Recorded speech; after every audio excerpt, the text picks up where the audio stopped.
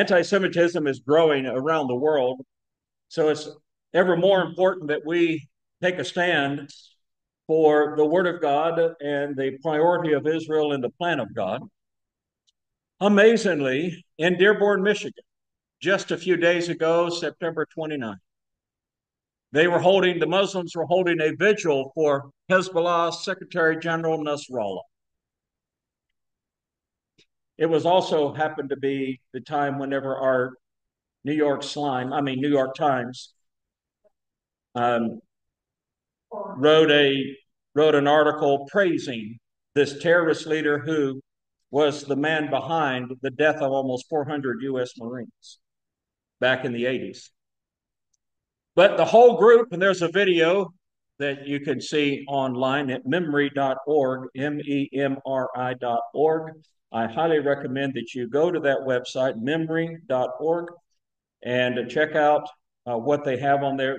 That man watches what is going on behind the scenes around the world, especially in the Arabic countries, to tell you what they're really saying.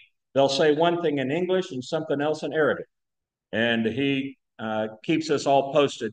He has a video from just September 29th where this whole crowd was chanting in the streets in the mosque in Dearborn, Michigan, chanting, "Oh, beloved Nasrallah, destroy Tel Aviv. Oh, Jews, the army of Muhammad will return. Death to Israel. We heed your call, oh, Nasrallah."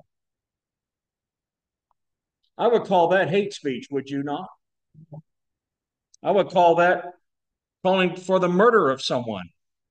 All of that is illegal. However, because they're Muslim, it won't happen. Now, if this gets up on YouTube, I may get put off YouTube. That's okay. The feast we're looking at is Rosh Hashanah. It's the first of the fall feasts. Everybody should have one of these little papers with you tonight. If you don't have one, raise your hand. We'll get you one. Anybody? Okay, we got some right over here. Who's got some for me? Right up here on the front. We should have, do we have enough left? Oh, okay.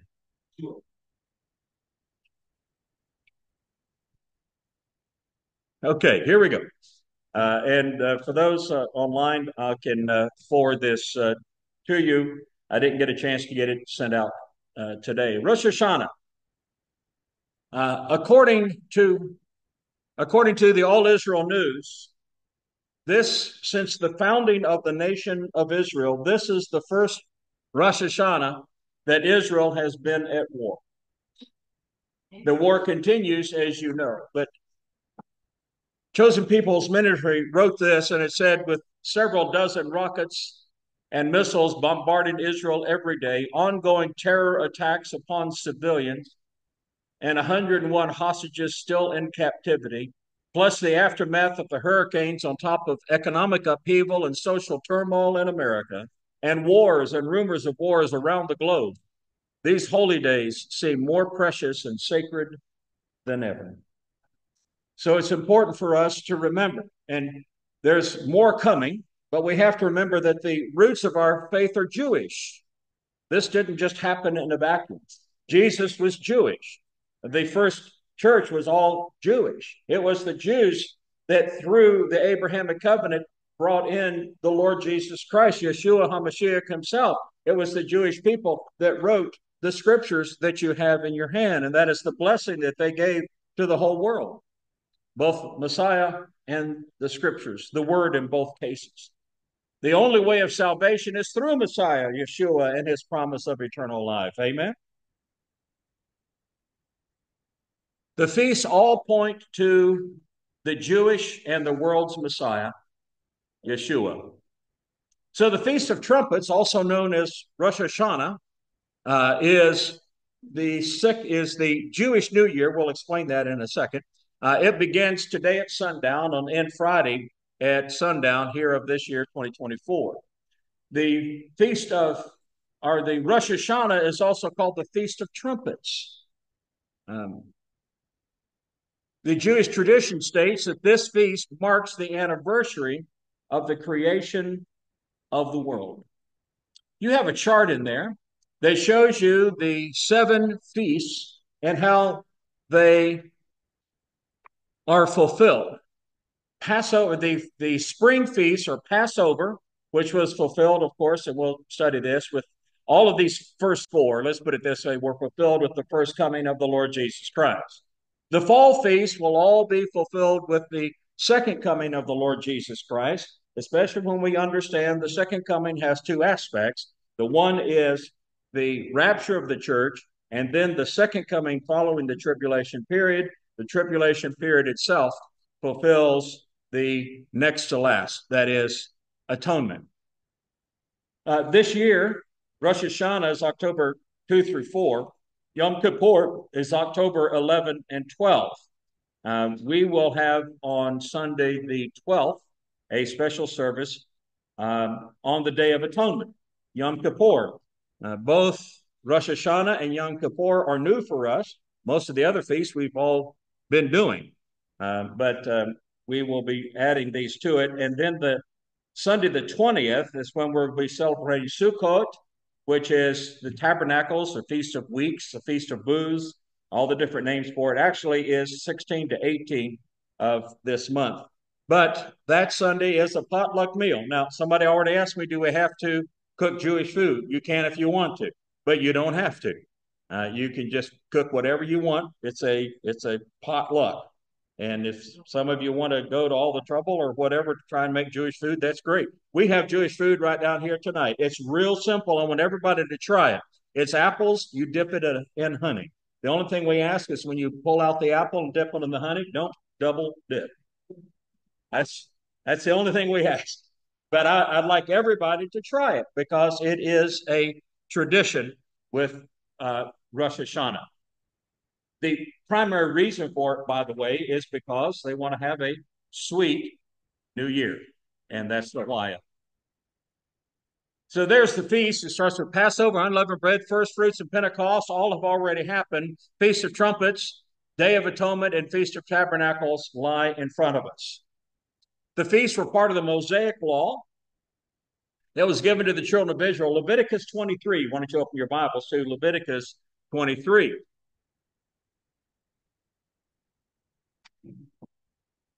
Leviticus 23. They were given to the children of Israel as a means or as a celebratory and feasting and fasting time for the nation.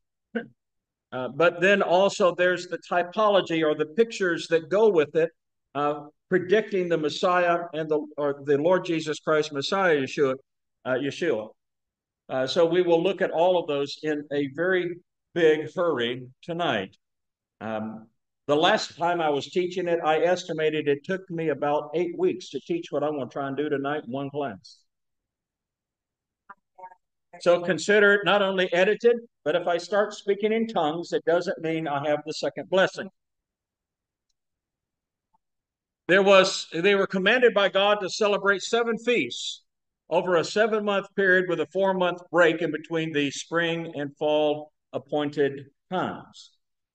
The Feast of Trumpets is laid out just in Leviticus 23, 23, and 24. Again, the Lord spoke to Moses, saying, "Speak to the sons of Israel, saying, in the 7th month, on the first day of the month, you shall have a rest, a reminder by blowing of trumpets, a holy convocation."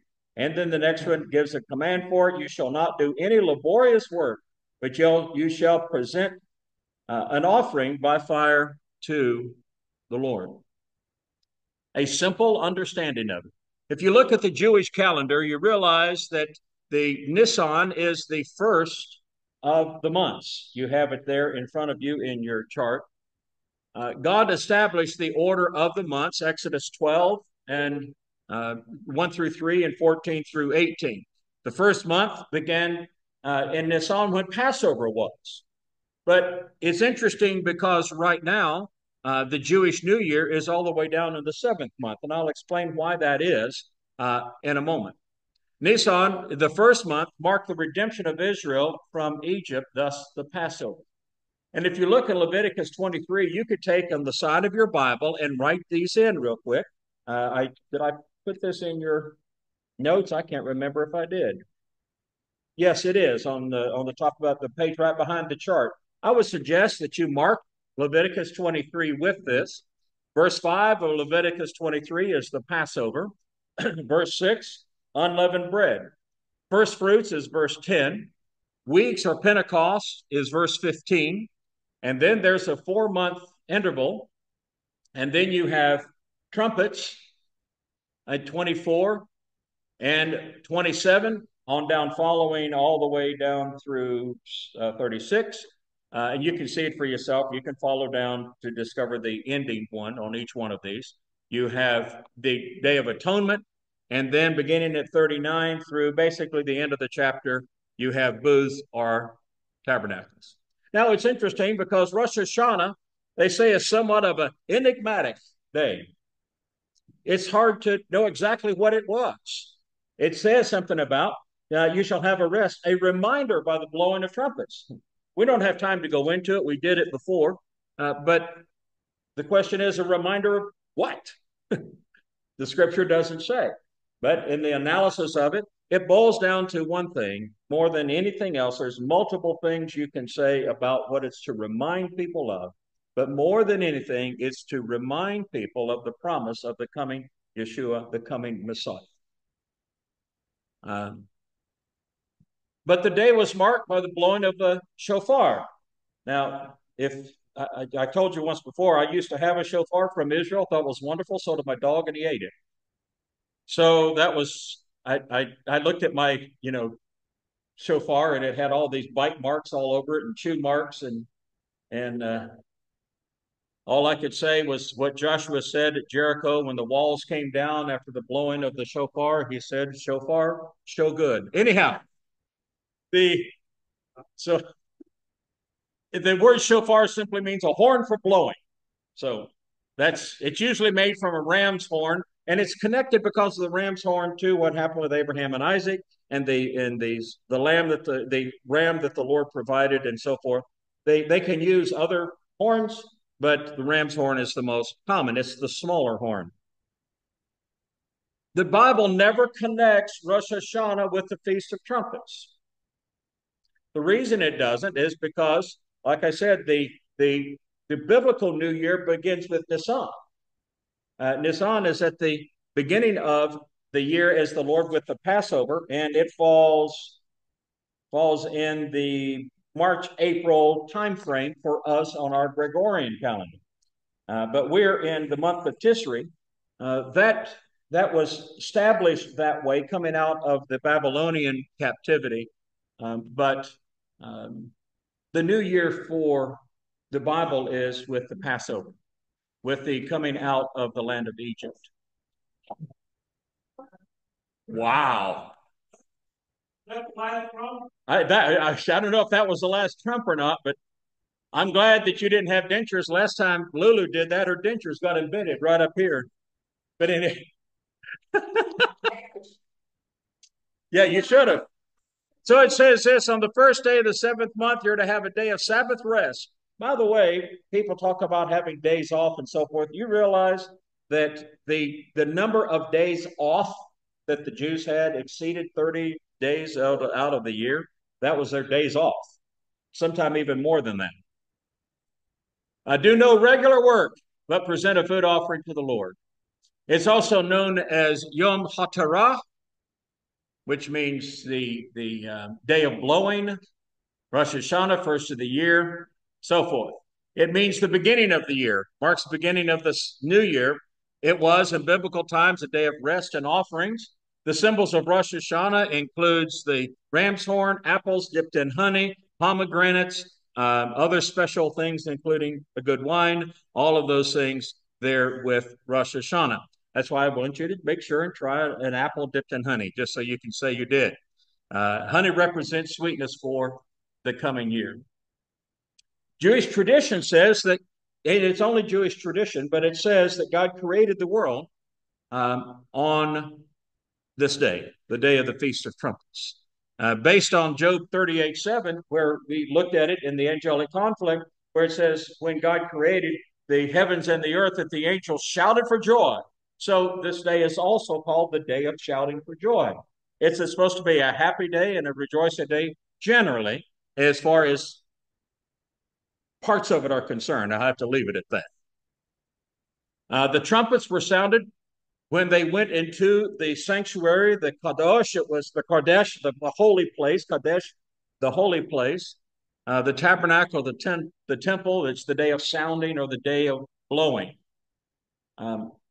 They would stand outside. There was two different types of trumpets that would be used. One was the shofar, which was the basic one that is required, but also there would be silver trumpets. So in many times, the priest would blow both types of trumpets, both the shofar and the silver trumpets, on the first part of the season of trumpets. Rosh Hashanah is commemorated with trumpet blasts. As a matter of fact, prior to HaShana, I can't say it right, Rosh Hashanah, the shofar is blown to call people to repent, to remind them that the holy days are arriving. The ram's horn is mentioned in the Bible in Joshua 6:4 and in 1 Chronicles 15. But on this time frame, the trumpet or the shofar in the synagogues where they celebrate it is blown during this time frame 100 times. 100 times of blowing the horn. Fruchtenbaum says the 100th blast, and this is critical, the 100th blast is known as the Tekiah Gadola. It means the last trump. Does that sound familiar to anybody? It's a long, continuous sound which ends when the blower runs out of breath. This blast signifies the hope of redemption. Now, trumpet blowing in the Bible is used for many different things. One of them was the gathering of the people, which when we make the connection between this and the rapture, you'll see that it is being blown for the gathering of God's people. But this is kind of what it sounds like.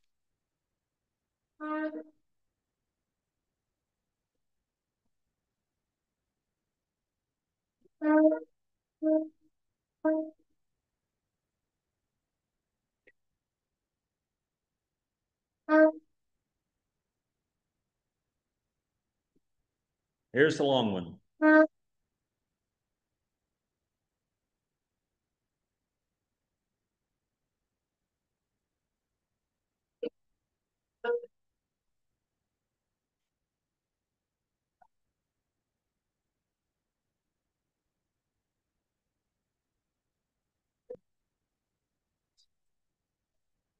Anybody here sucking air? It's like, how on earth did you blow it that long? But that was the last trump of the day. What happens then? There is a thing called the 10 days of repentance with Rosh Hashanah. It begins with the first day and then ends with Yom Kippur on the last day. And this makes up what is called the High Holy Days. Right now, or will be here in just a little while, here in eastern United States, when the sun goes down, the trumpet sounds will begin to blast all over in synagogues here and in Israel. Many Jewish people attend Rosh Hashanah Yom Kippur services, even if they didn't attend synagogue services the rest of the year. It's kind of like many Christians. They show up on Christmas and Easter. You know, I never forget the pastor that on Easter Sunday, when the people were sitting out there, he said, for those of you I won't see till then, Merry Christmas. And that's a sad thing to say, but fortunately, it's not a part of West Side. Amen. But you have the 10 days of awe. The first 2 days are the Feast of Trumpets. This is the only 2-day festival that is laid in on these specific type of things. It follows with 7 days for a total of 10 days, ending with Yom Kippur. And it's significant that Rosh Hashanah is the only 2-day event. In the Bible, it's considered a 1-day event, but because or since the Babylonian captivity, it was stretched out into a 2-day event because the people in Babylon weren't real sure when sundown in Israel actually was. And so to make sure that it didn't get missed, they made it out into a 2-day celebration, and that continues to this day. Jewish tradition says, and this is where the idea of repentance and so forth comes in, that God writes every person's words, deeds, and thoughts in the book of life, which he opens on Rosh HaShana. You have to understand that the teaching of Judaism is about works, and what they say about the book of life is based on the tradition of man, and they have fitted it into the scriptures. If you notice in that passage, it says nothing about many of these things. It says nothing about that God's going to open the book of life and you're going to be judged by your works. But this is the way they think. This is their tradition. If your good works, your good deeds outnumber your sinful ones for that last year of evaluation, then your name's going to be inscribed in the book of life for another year on Yom Kippur, which means you'll have another year of life and another year of blessing. It's not an eternal life issue. It's the next year of your life. During Rosh Hashanah and the 10 days of repentance, people can repent of their sins and do good deeds to increase their chances of being inscribed in the book of life. Let me check something here. Seemed like I lost something. Jewish tradition holds that there are 3 books that are open. One book is called the Book of Death. It's for the absolutely wicked. Their names will not be written in the book of life for the coming year. Many believe that means that you will die before that year is over. Others, you may not die, but you're certainly not going to be blessed. Another book for the perfectly righteous, their names are written in the book of life for the coming year because they've been so good. But you know that most of us, even ourselves, would be called in-betweeners, wouldn't we? So they know that most people are in-betweeners, and so those borderline cases. The righteous are immediately written in the book of life for a year of blessing. The wicked are immediately written in the book of death for a year of misfortune. The destiny of those in the borderline cases hangs in the balance until Yom Kippur. Thus, with Rosh Hashanah was a day of penitence, a day of uncertainty, and between Rosh Hashanah and Yom Kippur, the acceptable greeting is, may you be inscribed and sealed for another good year. You notice when I said Happy New Year to you a while ago, I did not say that. You are inscribed in the book of life, and it's not that book. There is a book of deeds for believers, but it has nothing to do with your destiny as far as where you're going to spend eternity. The book of life here, again, has nothing to do with eternal life. If you remember our study of the life of the Messiah, so many people believe, if they believe anything at all about the kingdom of God, the vast number of Jewish people are agnostic or atheists. What most people don't realize is that one of the most promoting of things like homosexuality and lesbianism and transgenderism and so many other very left-wing stuff comes out of Israel. You do know that Karl Marx himself, the father of communism, was Jewish. Not only was he Jewish, but he figured that because of his life, and he lived an absolutely abominable, if you've ever read about his life, he was about as wicked come. He just says, well, I guess I'm headed to the devil. And he was. But anyhow, the 3rd book is open for those not in either of the first 2 books. Ordinary people, they're not perfectly evil, they're not perfectly good.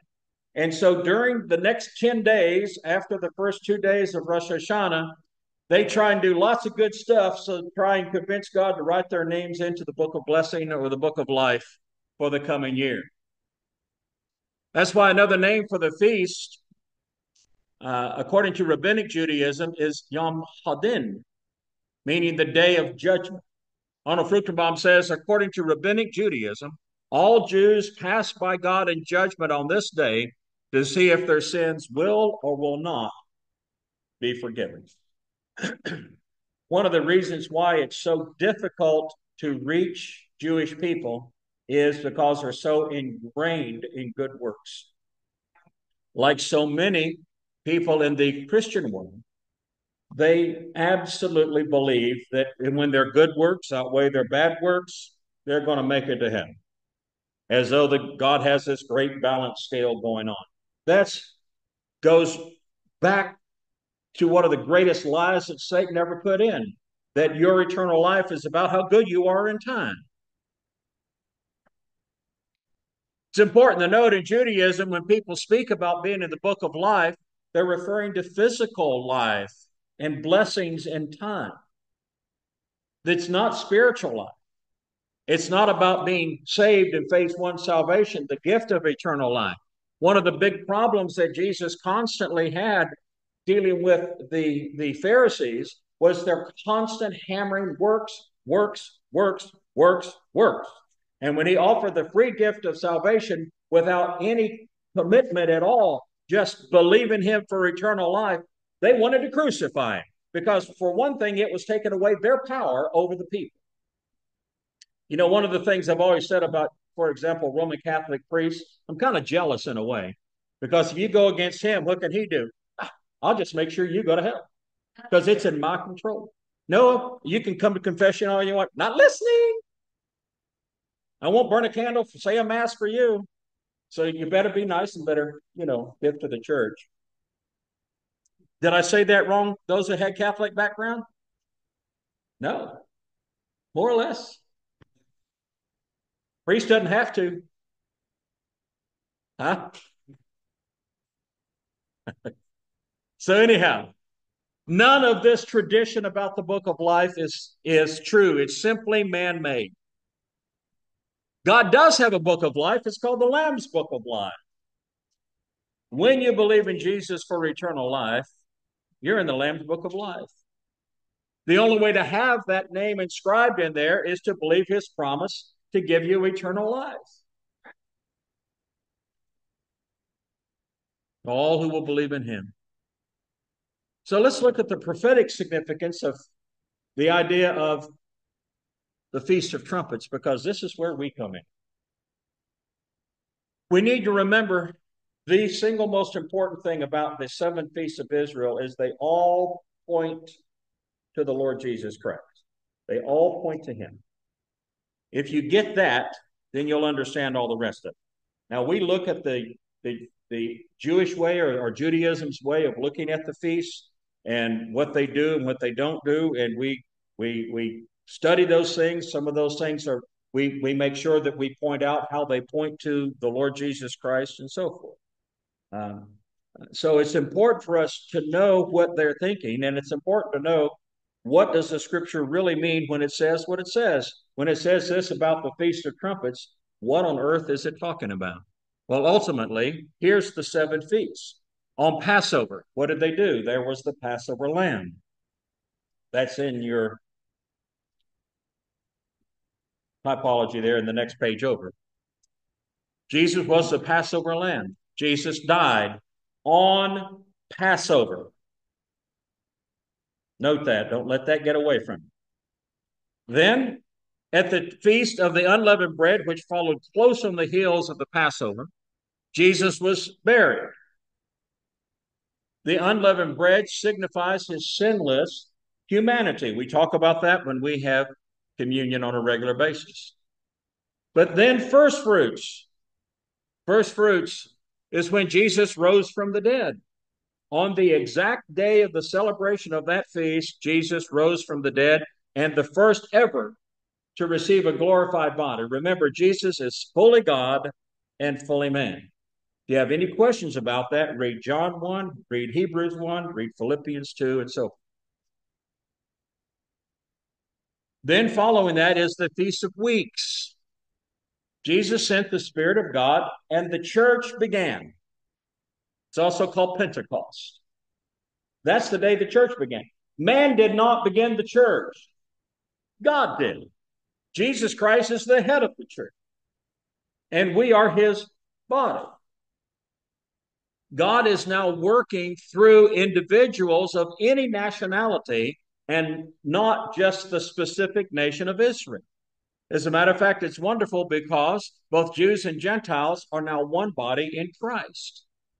The next, then, that was the spring feast. Now comes the fall feast. And with the Feast of Trumpets, the picture of that in typology, or the picture of the Lord Jesus Christ and his work, is Israel's spiritual awakening that's going to come with the rapture of the church. There's some people have a misunderstanding that because all of these things are Jewish things, that somehow or another the trumpets it doesn't include the church. But what they miss is that, and we'll talk about this in a second, that the rapture of the church on the Feast of Trumpets is almost immediately followed by, or very closely followed by, the spiritual awakening of thousands within the nation of Israel. Out of that's going to come, for example, the 144,000. But then you have atonement, which is in Leviticus 23, begins at verse 26, goes down through 36. That's the tribulation period. That with trumpets, there's going to be an individual spiritual awakening of many Jewish people and Gentile people. I think I'm ahead of myself, but that's okay. But the nation as such does not turn to Jesus as their Messiah. The tribulation leads to Israel's national repentance. Remember, one of the things that we learned is that what initiates or what starts the second coming, what brings the tribulation period to a dead end exactly 7 years down. It is when the leadership of the nation of Israel, that leadership that 2,000 years ago called for his crucifixion and led the people to crucify him, the leadership of Israel has to not only acknowledge him as their Jewish Messiah, but we find out in Zechariah 14 that they repent of it. They turn back to the Lord and they call on him to return. When they call on him to return, reversing what happened 2,000 years ago, then and only then does the second coming happen. You hear me? All right. And then the third is tabernacles. Tabernacles is what? Tabernacles is the Messianic kingdom. The Messianic kingdom, the 1,000-year reign of the Lord Jesus Christ. Even so, come, Lord Jesus. So on the Feast of Trumpets, the prophetic significance of it. I firmly believe that the most amazing journey of all time is going to happen at the Feast of Trumpets. You see, the rapture of the church is what fulfills the typology of the Feast of Trumpets. And it includes Israel's response to the rapture of the church. The rapture of the church. Turn your Bibles to 1 Thessalonians chapter 4. 1 Thess 4. 1 Thess 4.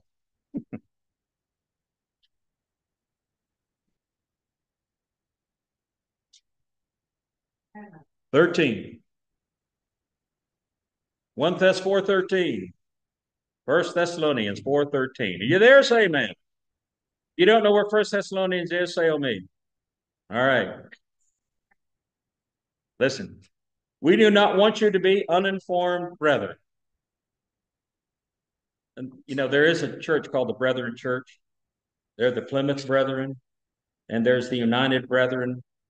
You can probably be any of those brethren, but you just can't be an uninformed brethren. Anyhow, we do not want you to be uninformed brethren. There it is. That's what he says. About those who are asleep. Now, asleep for the believer is the closest thing you could have to describe what the believer's physical death is like. They don't have any more physical activity with the body of this time frame within here. They have a temporary body of some kind that they're with the Lord. They're fully conscious and fully awake and fully participating. But so there's talking about here believers who have died from the time the church was established on the day of Pentecost, Acts 2, all the way up to the rapture of the church. We do not want you to be uninformed, brethren, about those who are asleep, so that you will not grieve as do the rest who have no hope. For if we believe that Jesus died and rose again, and we do, amen, all right, even so God will bring with him those who have fallen asleep in Jesus. For this we say to you by the word of the Lord, that we who are alive and remain until the coming of the Lord stop. Alive and remain. There's going to be a generation of people, and I pray God it's you and me, that we don't have to pass through the doors of death. It doesn't matter. Through the doors of death, it means we simply are absent from the body and present with the Lord. Just like that, you don't have to worry about it. Yea, though I walk through the valley of the shadow of death, I will fear no evil, for thou art with me. But nonetheless, I think it would be more fun not to have to go that way. But we, until the coming of the Lord, will not precede those who have fallen asleep. In other words, those who have already died and passed away, they're actually going to have a split second more time with the Lord than you. They get to go home. They get to go to be with the Lord a split second faster than you do. But it's all in a split second, a nanosecond. Well, now look, for the Lord himself will descend from heaven with a shout, with the voice of the archangel, and with the trumpet of God. And the dead in Christ will rise first. Then we who are alive and remain will be caught up. That's where the word rapture comes from because of the Latin translation. Together with them in the clouds to meet the Lord in the air. And so shall we always be with the Lord. Therefore, comfort one another with these words. 7 sequential things happen in the rapture of the church. 1, the Lord Jesus Christ descends from heaven. You know what I like about that, Aunt Lulu? I like the fact the Lord doesn't say to someone else, hey, go get them. I'm going to hang out here for a while in heaven. The Lord loves us so much, he not only went to the cross for us, but he's coming out of the gates of glory to come into the air and to say, come on, kids, we're going home. The Lord himself. You're going to see the Lord just like that. The Lord himself will descend from heaven. And then there's going to be a great shout of command. Kalusma. It's probably the voice of Jesus. It's a military command. And the command will be for the next events of the rapture to occur. Michael, who's the only archangel, repeats the command with a loud voice. By the way, what did the Lord say when he stood at the tomb of Lazarus? Lazarus, with a loud voice. Lazarus, come forth. You know why he said Lazarus? Because if he just said come forth, all the dead would have popped right out. So he had to target the one. Well, what's he going to say here? Church age, come forth. The Old Testament believers aren't out now. This is simply a church age event. But Michael the archangel repeats the command with a loud voice. That's a typical thing with the command structure in ancient times, probably even in modern times. You know, you go you watch movies with submarines and so forth. Commander says, dive, dive, and, dive. And then what happens? The next guy gets on the mic and says, dive, dive, dive. He's repeating the command. So it's the same way here with Michael the archangel. And then there's a trumpet blast. The last trumpet. The trumpet blast.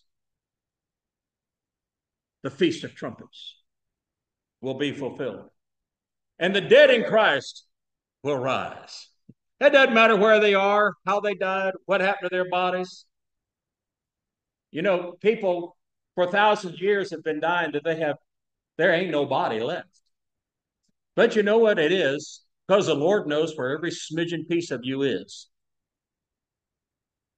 And you're still going to be you. In other words, like I've said before, you plant Dean, you're going to get Dean.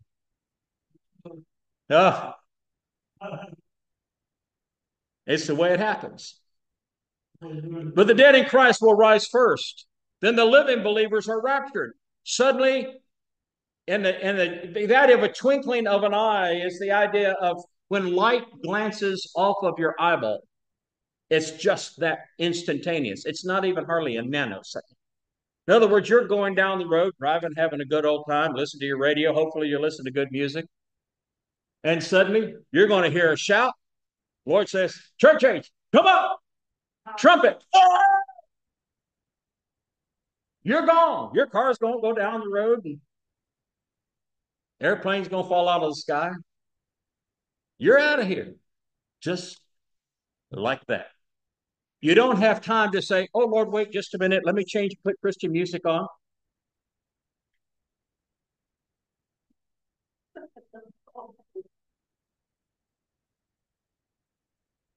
You don't have time to sitting at the house to turn off the television, pull out your Bible, and look spiritual.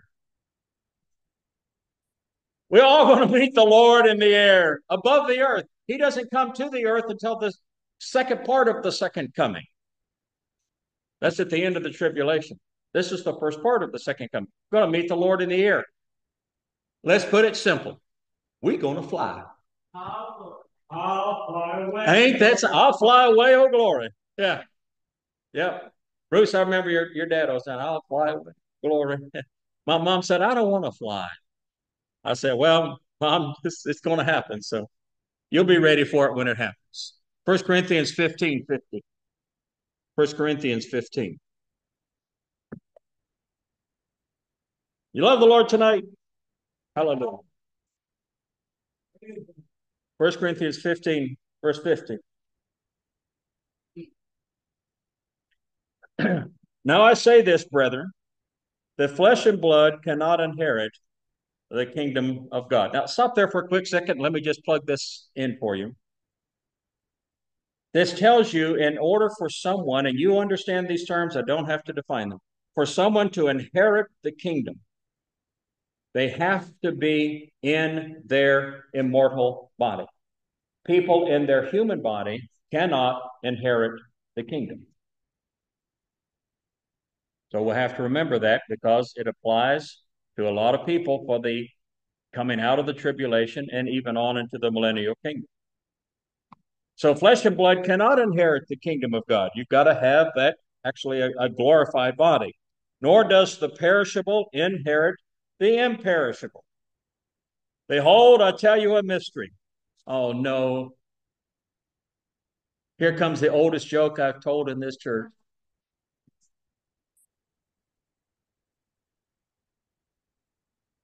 I can't help myself.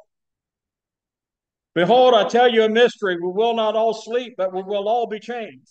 That happened a few minutes ago whenever they took the baby out. She wasn't sleeping, but I saw diapers. She's going out to be changed. They hang it off the nursery wall. Anyhow, in a moment, in the twinkling of an eye, at the last trumpet. Wait, didn't we hear something about a last trumpet? This is the connection of the Feast of Trumpets. It's going to become even more exact with this. What is that last trumpet? That long, loud blast that coordinates with the Feast of Trumpets. The trumpet will sound, and the dead will be raised imperishable, and we will be changed. For this perishable must put on the imperishable, and this mortal must put on immortality. The reason is that so you'll be able to inherit if you're qualified. But when this perishable, listen, have put on the imperishable, and this mortal will have put on immortality, then will come about the saying that is written, death is swallowed up in victory. O death, where is your victory? O death, where is your sting? The sting of death is sin. The power of sin is the law. But thanks to God who gives us the victory through our Lord Jesus Christ. Therefore, based on all of this, I could stay here for 2 weeks. Therefore, my beloved brethren, because this is going to happen, be steadfast, immovable, always abounding in the work of the Lord, knowing that your toil is not in vain in the Lord. By the way, when the scriptures were written, there were no chapters or verses. Pastor Burris, you'll know where I'm going. Because what's the very next verse? Now concerning the collection for the saints. Ain't that something? always abounding in the work of the Lord concerning the collection for the saints. Always abounding in what? Financial giving. But these verses tell us the rapture and resurrection will happen instantaneously. There will be a trumpet blast called the last trumpet. The dead are raised first. Living believers will be changed. The new body will be imperishable and immortal. We have learned that some will have a glorified body. Those who have the glorified body will inherit the kingdom. And we have studied that. There will be no death for believers. This is called a victory. What a great victory. This victory is only through our Lord Jesus Christ. What a Savior we have. What a Savior we have. Now, I personally believe that the world is going to hear that trumpet blast. I really do. Including the Jewish people.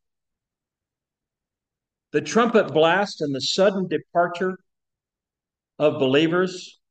We're here, we're gone. And by the way,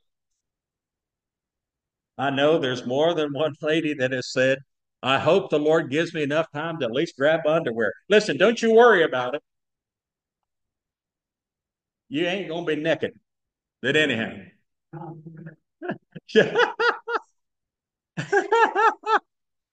Let me leave it alone.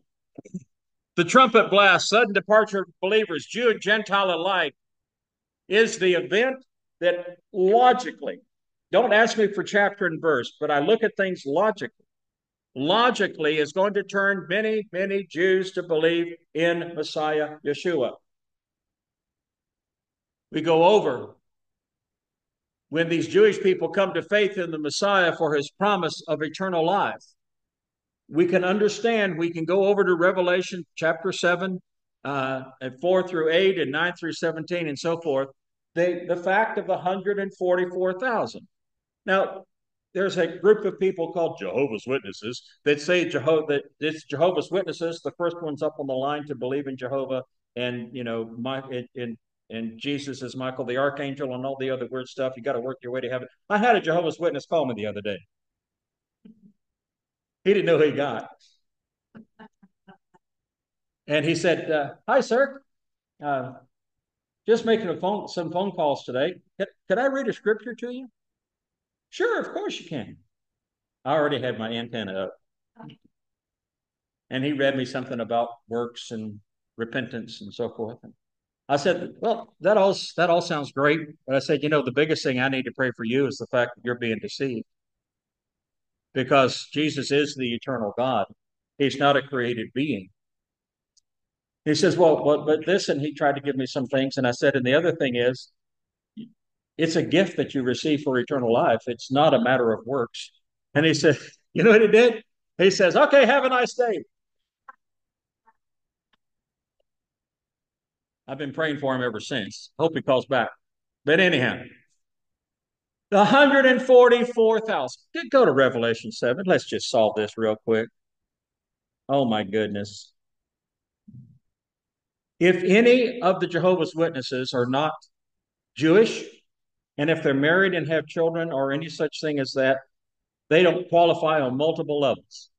Plus, this is the time they're exposed that they're going to be serving mostly during the tribulation period. This is their time of service, but they have to come to the Lord prior to or just at the beginning of the tribulation. I believe it's prior to, shortly after the rapture and the trumpet. Look what it says. Revelation 7, 5. From the tribe, And I heard the number of those who were sealed, 144,000 sealed from every tribe of the sons of Israel. Sons of Israel are what people? The Jewish. More specific than that. From the tribe of Judah, 12,000. Tribe of Reuben, 12,000. Tribe of Gad, 12,000. And on and on and on till you get 144,000. That's the 144,000. They're also called the first fruits to the Lord. First fruits was the celebration where it was a time of the harvest. and you had all of the harvest there, and they gathered portions of the harvest to go and wave it before the Lord in thanksgiving. So the 144,000 are not the total harvest, they are a portion of the total harvest, if you look at it right. So with the result of what has happened, this is in the tribulation period. I believe these things go from the very beginning of the tribulation period, is what it seems to lay out. So they came to faith in the Lord prior to the tribulation period, or at the very beginning, or I would predict some months or even years prior to the beginning of the tribulation period. Personal opinion. But the trumpet blast and the sudden departure of believers is what's going to turn them to the Lord Jesus Christ. And in Romans 11 and 12, it talks about, and all of Israel will be saved. Now, that goes all the way down to the tribulation period in the remnant of Israel. But this is a very large number of Jewish people. And they become Jewish evangelists. I know that because if you look at verse 9, the very next thing is, there is a great multitude which no one can count, from every nation and all tribes of people and tongues, standing before the throne, before the Lamb, clothed in white robes, palm branches were in their hands. And and you go down to verse 13, the one of the elders answered, these who are clothed in white robes, who are they? Where have they come from? So one of the people of the church age people asked the question.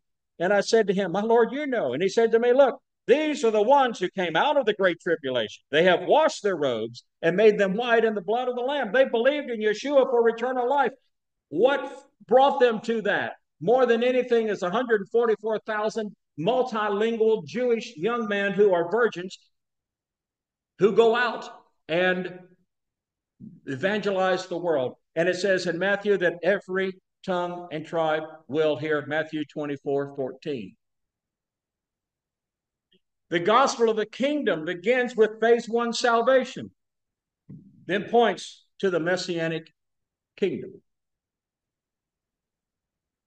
So then it lays out like this. Trumpets is the rapture in the air. Then we have the 10 days of awe. Many Jews will believe. It does not have to be exactly 10 days between the rapture and the beginning of the 7-year tribulation. The 10 days of awe is not actually in the scripture. It is something that they have titled. Then you have atonement. Now, it could be that close. I don't know. I'm out of here with the rapture, so let them worry about it. But I think it will be further out than that, personal opinion. And then you have that the fast of the festival of atonement. Festival is not the right word, but the fasting with the day of atonement. That's representing the 7-year tribulation. At the end of the 7-year tribulation, the nation of Israel repents. Many of the people are already believers. You have the 144,000 plus many of them are believers. But the Jewish national leaders have not yet met the condition of accepting Jesus as the Messiah and inviting him to return. When they do that, and all of the forces of the Antichrist, all of the forces of Satan, and the end of the last stage of the campaign of Armageddon, every demon that there has ever been are all coming at Israel. The national leadership seems to be in Basra, down in southern Lebanon. Anybody familiar with the name Lebanon? In southern, and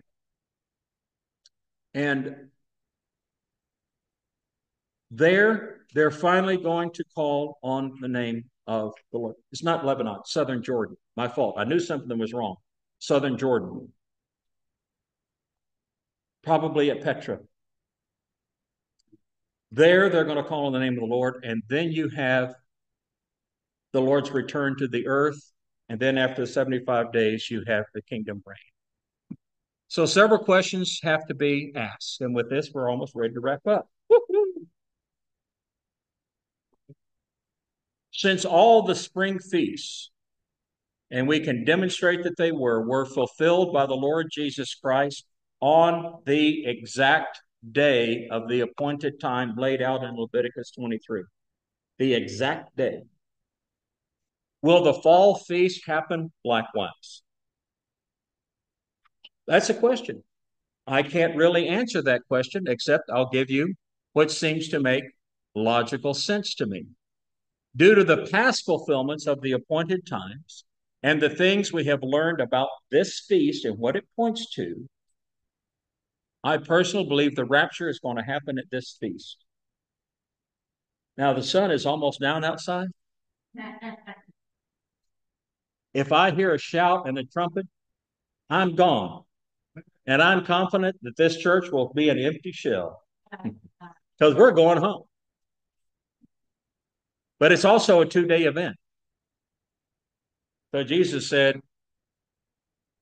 you don't know the day or the hour. That's correct. It's a 2-day event.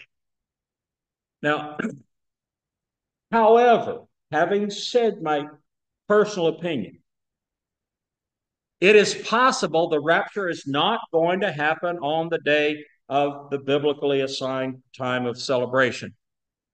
If that's true, then even though the first 4 were fulfilled on the exact days, the last 3 are fulfilled according to sequence rather than the exact day. And that's possible, but I really don't think so. You don't know the day or the hour, but it still falls in this time frame. The Feast of Trumpets, then, is the rapture of the church of the body of Christ. We've seen in 1 Thessalonians 5:9, the context of all of that deals with the tribulation period. Oh, go with me, 1 Thessalonians 5:9. I didn't take you there. Let's go there real quick. I'm almost done. 5:9. 1 Thess 5:9. How do you know we're not going through the tribulation period? Well, there are several things, but here's one of them. Probably the most critical one. For God has not destined us for wrath, but for obtaining salvation through our Lord Jesus Christ. We are to be looking for him, not looking for the Antichrist. Looking for Jesus, the author and finisher of our faith. I'm not looking for the Antichrist. Now, whenever I see the G9, the G10, the G12, or the whatever the people are, I always look around. I don't look at the big guys standing up getting their pictures. I want to look at the little guy that's around behind them somewhere. That could be him. But be that as it may, it's before the tribulation period. The entire tribulation period is the wrath of God, all 7 years. Don't fall into the trap of those that say, oh, that wrath of God, that's only the middle of the tribulation, so the church's got to be out of here by the middle of the tribulation. We're going to go through the first half. Woe is me. I'm looking for the Antichrist. Oh, phooey. Look all you want. The Lord Jesus Christ is not the Antichrist. When you go up and I go up, I'm going to look at you and say, I told you so. Amen. It is pre-tribulational. It is before the millennial kingdom. And therefore it is premillennial. Therefore, encourage one another and build up one another just as you are doing. I want you to look. You still open at 1 Thess 5? Look at verse 10. I want you to notice this promise of eternal security. We're waiting for the obtaining salvation. What's the word salvation? It means deliverance, right? So the salvation here is not phase 1 salvation. You get to go to heaven when you die. This is deliverance from his wrath, who died for us, so that, purpose clause, whether we are awake or asleep, we will live together with him. Some people want to say, well, that means whether you're physically alive or physically dead. That's not the context. What he's talking about is sleepy believers who are not living for the Lord. He's talking about those who are awake, who are alert. They're watching for his coming. And I could show you all this stuff. I don't have time. Those who are ready for his coming, those who are serving, those who are learning. They're awake. They're waiting for the Lord. They're looking for him to come. But then you got all the sleepy believers don't bother to come to church, don't read their Bibles, live their life on their own terms. But you know what? What's it say? Whether we're awake or asleep, we will live together with him. You know, even the sleepy believers, when they hear the trumpet, are going to have to wake up for that split second because you're gone, whether you're ready or not. It's sort of like, remember the old thing we used to play as kids? Hide and seek, here I come, ready or not. That's the way it is with the Lord. Ready or not, he's coming. And because you've believed in him for eternal life, you get to go home, even if you're like, uh-oh. Because, John says in 1 John, we can be ashamed before him at his coming. That's the sleepy believers. So you wonder why I constantly am talking to us about be ready, be ready, be ready. That's the Feast of Trumpets in the Reader's Digest, as fast as I could go through it, version.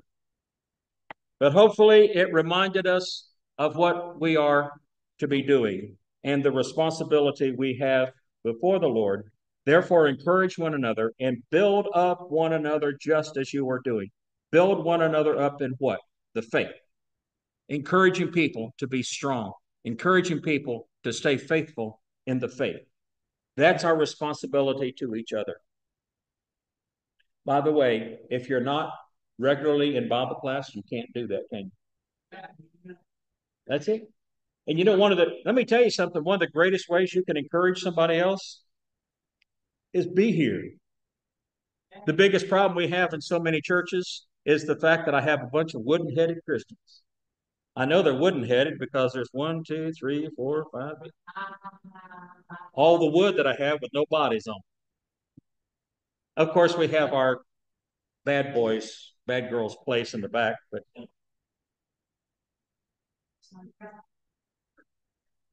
and some people say, you don't understand, my bum and those benches don't work very well.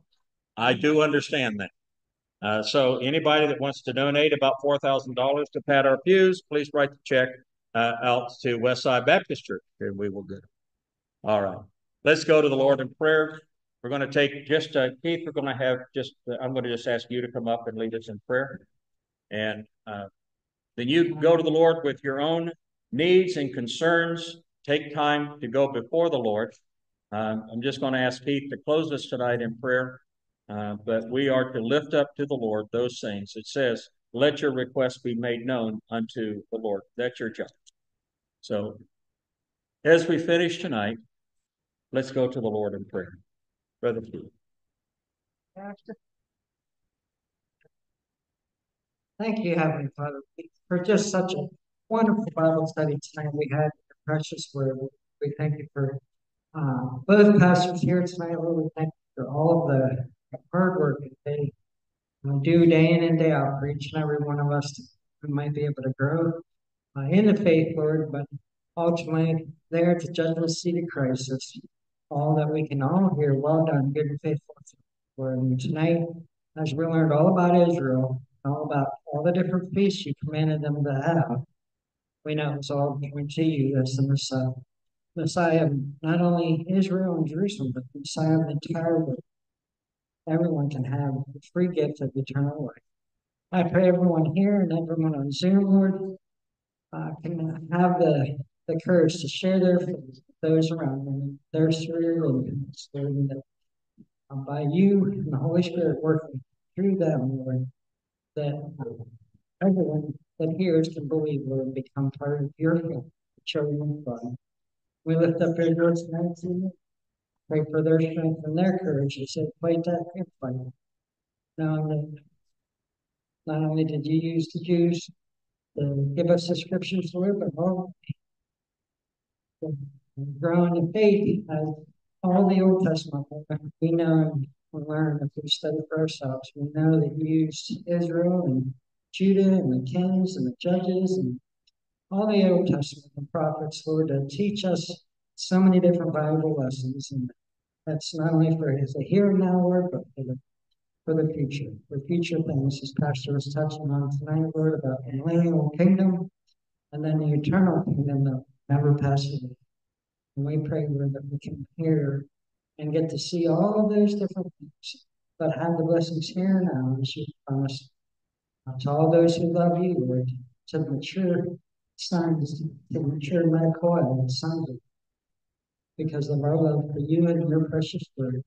May we always honor and lift your word and you up, Lord, as you place the word of, even above your name, Lord, because it's so powerful. We thank you so much for it tonight. I pray that you see us all safely home tonight. But until that great day that you come into the clouds to call for all home in the rapture, Lord, until that day, may we be found there.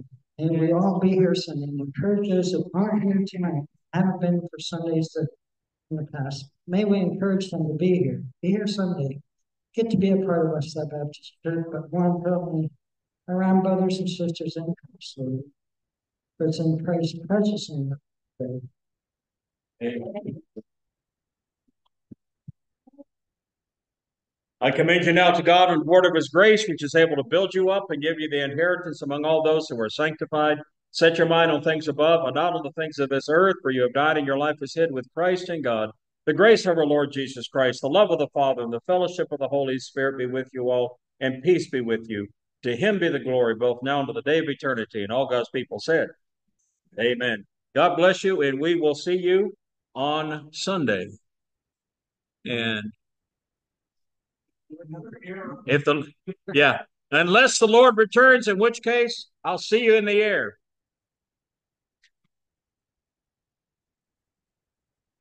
Where is my there?